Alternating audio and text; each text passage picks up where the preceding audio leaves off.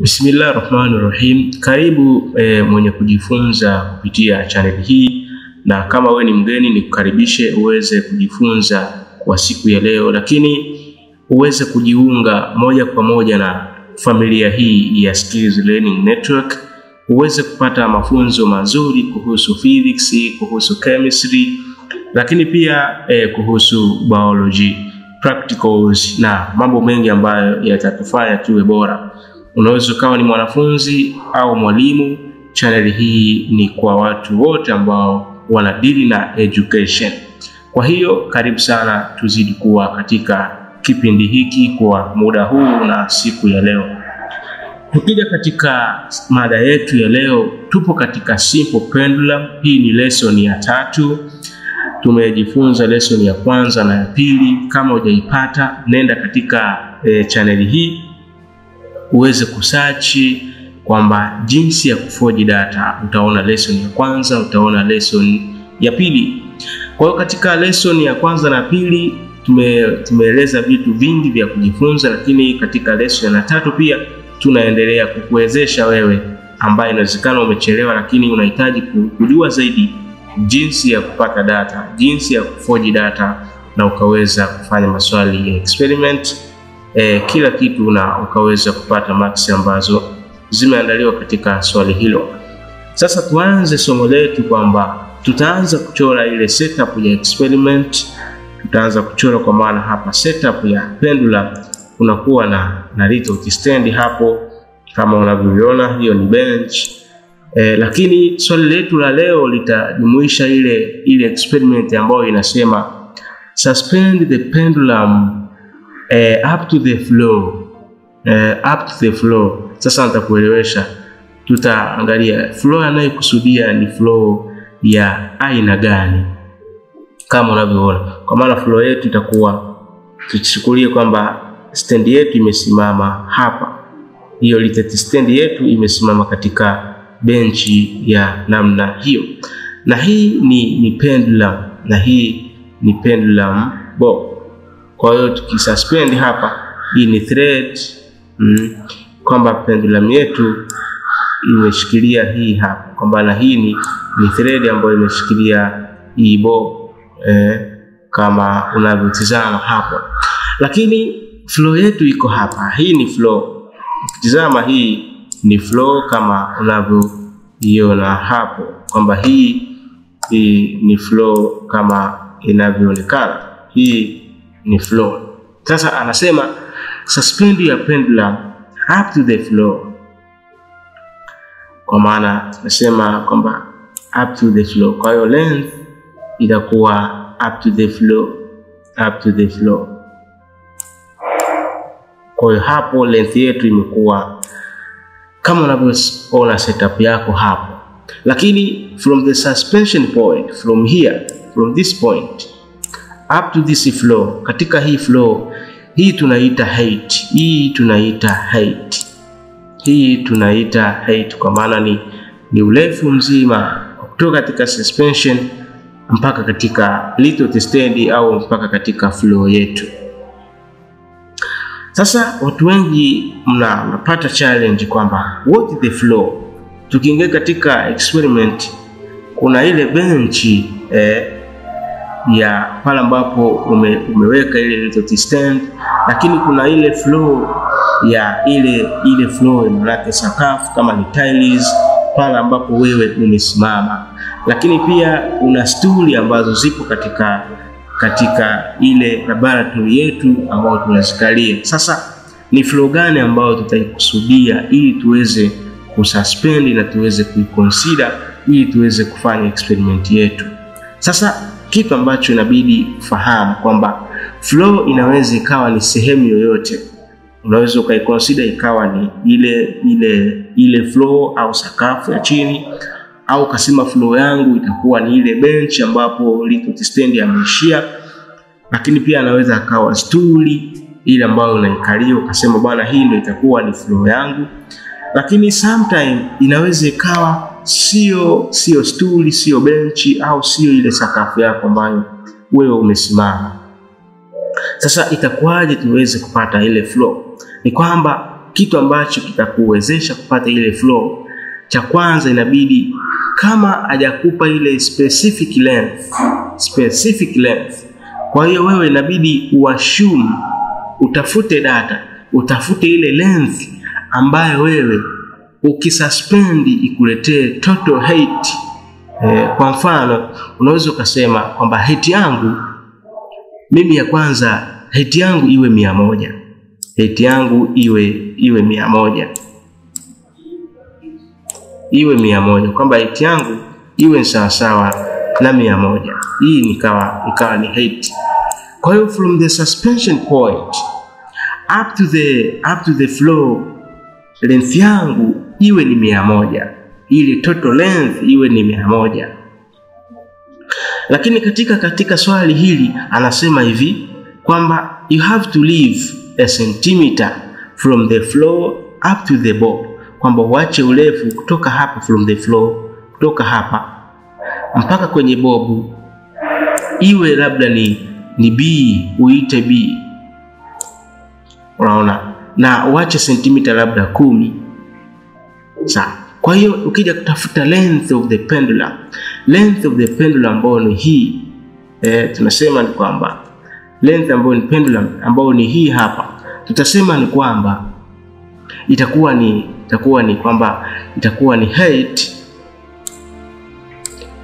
ni height minus B, height minus B ndio itakuwa ni sawa na length ya pendulum ambayo imebakia. Sijui unanipata vizuri hapo. Kwa hiyo ile flow cha kusudia kabisa ambacho kitakuelekeza kwamba flow yangu ni ya namna gani, kwamba tafuta ile length ambayo itakuwezesha kupata data almost kuanzia 6 mpaka 5. Kwa maana nikisema suspension from the flow, kwamba nitaacha sentimita 10 kutoka from the floor up to the pendulum bob, lakini hapo nimesema height yangu ni sawa na 100. Umeona, sawa na 100. Kwa hiyo sasa ambacho kitakusaidia kuweza kwenda kuforge data zako ni ile length ambayo tunaenda kuiona. Kwa hiyo kama height yangu from the suspension point itakuwa ni 100, hii. Kwa hiyo length ambayo itakuwa imebakia, maana yake nitasuspend, nitachukua height minus B, kwa maana 100 kutoa 10, 100 kutoa 10, au 100 kutoa 10, ambayo itakuwa ni sawa na 90. Hii itakuwa ni length ya kwanza ya pendulum suspended au ya pendulum length. Kwa hiyo length ya kwanza itakuwa ni 90, lakini height from the suspension point to the floor itakuwa ni 100. Lakini ameniambia niache distance 10 from the floor up to the bob iwe sentimita 10. Lakini experiment ya pili anasema repeat by increasing the interval of B. Kwa hiyo nacho rekodi hapa sio value of length, nitakuwa na rekodi B, nitakuwa na rekodi time, kama unavyoona hapo. Nitakuja kupata t kubwa, lakini pia nitapata t square. Hii ndio itakuwa table yangu, hii ndio itakuwa table ambayo itaenda kuichora katika results zangu kama unavyotazama hapo.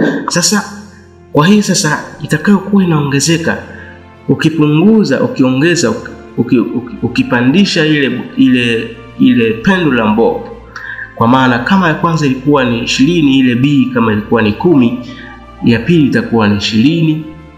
Ukienda kwa interval ile itakuwa ni 30, 40, 50 mpaka 60. Lakini flow yako ilikuwa ni jumla ya urefu wa 100. Kwa hiyo ukija katika equation yetu ni kwamba itakuwa ni t ni sawa 2 pi, formula yetu ya kawaida 2 pi itakuwa ni 2 pi under under root. Length tumesema ni under root. Length tumesema ni h minus b, ni h minus b. Kwa hiyo itakuwa ni h minus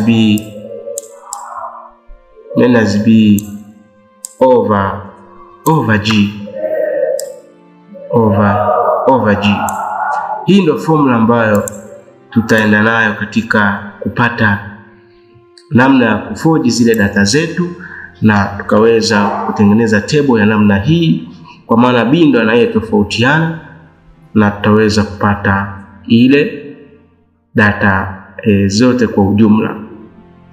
Kwa tukija katika data ya kwanza katika somo la leo, sasa namna ya kupata data kama unavyotizama hapo ni kwamba tutaenda kwamba t atakuwa ni sawa sawa na 2 under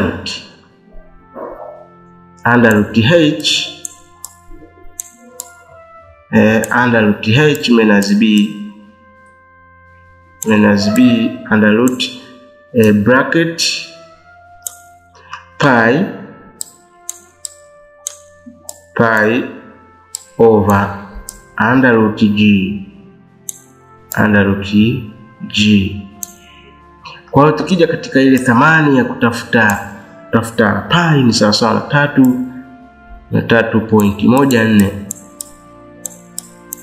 lakini under root ya g ni sawa sawa na 9.86 ambayo vile vile itakuwa ni sawa sawa na 3.14 kama unavyotazama. Kwa hiyo ukichukua hii na hii inakuwa the same.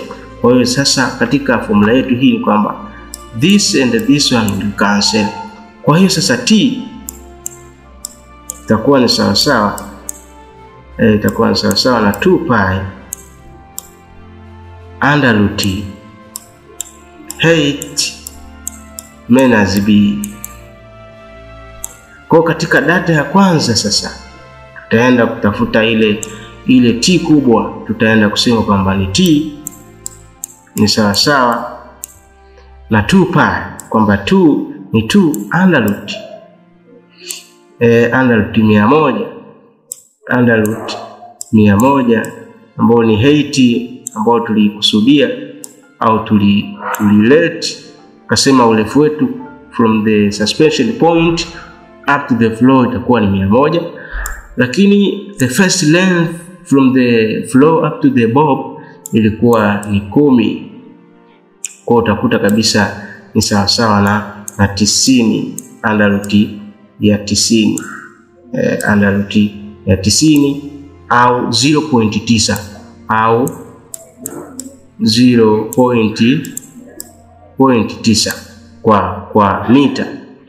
Kwa hiyo t itakuwa ni sawa sawa na 2 under root 0.9.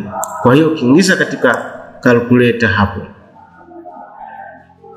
utaweza kupata t na ukaweza kujaza table. Kuweza ni sawa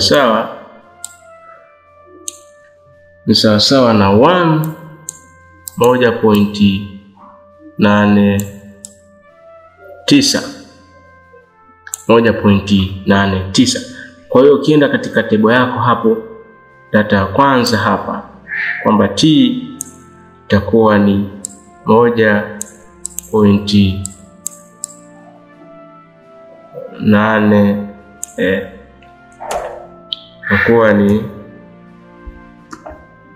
itakuwa t ya kwanza itakuwa ni sawa sawa na